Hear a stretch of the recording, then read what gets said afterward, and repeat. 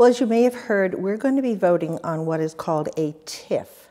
And a TIF is an acronym for Tax Increment Financing.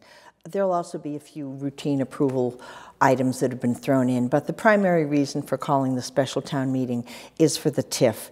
The Tax Increment Financing is an agreement. It has been requested by Lycan Bioscience, LLC, as a tool to help them come in to a long vacant property on 97 South Street and bring what the Board of Selectmen feels is a lot of economic benefits to the town. They are a manufacturer of what they call immunotherapy treatments. They use cell and gene therapy to develop treatments that are considered less invasive for cancer and other illnesses. They provide their products both directly to hospitals and to global pharmaceutical companies.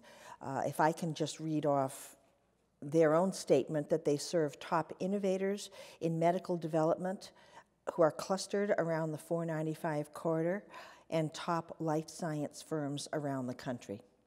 So this is an opportunity for us to develop a community municipal partnership that will bring good jobs, student internships, economic vitality, and increased tax revenue to a somewhat dormant area.